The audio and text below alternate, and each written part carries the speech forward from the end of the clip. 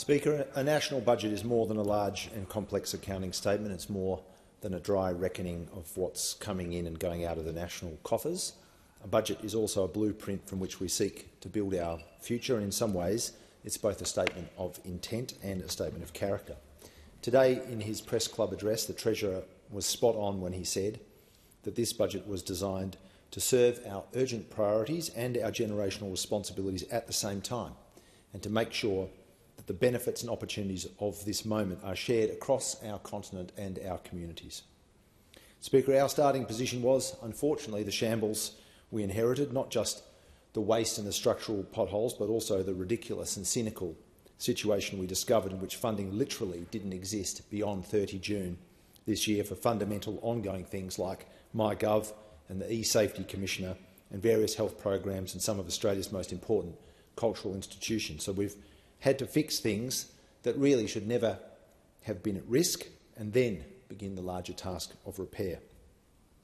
Speaker, we came to government with a clear understanding of how working people and people on low and fixed incomes had been left to fall behind under the coalition, and we acted quickly to ensure there was a significant lift in the minimum wage. We also acted last year to address energy costs, and on the 1st of January we provided the largest decrease in the maximum price of medicines on the PBS in its history. This budget continues the work of reducing inflationary pressures and providing cost of living relief, especially for those who need it most. Families and households across the spectrum of life circumstances in Australia will benefit from our action to contain energy costs and inflation, to make medicines cheaper and to get wages moving again, noting, of course, that we are specifically delivering a long overdue increase to wages for aged care workers in this budget. Our reforms to aged care and early childhood education both proceed from a recognition that these are female-dominated sectors, and it's absolutely welcome that in the first year of this Labor government we've made the largest investment in gender equality in the last 40 years. But for those on low and fixed incomes, there is, quite rightly, a set of focused relief measures in the budget, and I can't believe that anyone would argue against that manifestation of our values as Australians. And I particularly can't imagine that anyone from rural and regional Australia would make that argument, because that is where some of the most disadvantaged Australians are concentrated. To that end, this budget delivers significant change to the support for single parents, expanding eligibility and making sure people are covered until their youngest child is 14 rather than 8. It delivers support for renters, with the largest boost to Commonwealth rent assistance payments in 30 years. It provides a much-needed boost to JobSeeker, Austudy, Youth Allowance and other payments. It triples the GP bulk billing incentive, providing the largest one-off increase in our history.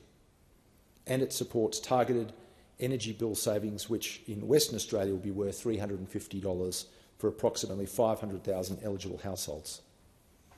Speaker, each of these changes will make a difference, and in many cases there will be people and households that benefit from more than one of the changes. There will be Australians, for example, who are doing it very tough in reliance on JobKeeper support, whose income will increase, but who will also have their economic and social circumstances improved by more in rent assistance and through cost relief in terms of energy, medicines and healthcare. But I don't say to anyone who is living on the edge that their difficult circumstances are altogether alleviated by these measures. We know Australia's social safety net was pretty much run into the ground by those opposite over a decade, and we've begun a concerted and upfront repair task while acknowledging that that work needs to continue. Speaker, in addition to fiscal and safety net repair and cost of living relief, the first full budget of the Albanese Labor government also looks to our future, a future that can and should be fairer, more inclusive and more sustainable.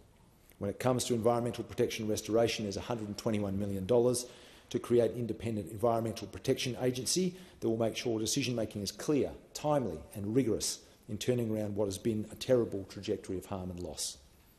When it comes to renewable energy and energy efficiency, we've got a $2 billion Hydrogen Head Start program and $1.3 billion Household Energy Upgrades Fund to improve the uptake of storage and energy efficiency technology, with $300 million of that focused on energy upgrades for 60,000 social housing properties. All these initiatives, all these decisions are in keeping with the Prime Minister's commitment that this Labor government will take a responsible, hard-working, long-term approach to improving Australia's shared well-being. PM.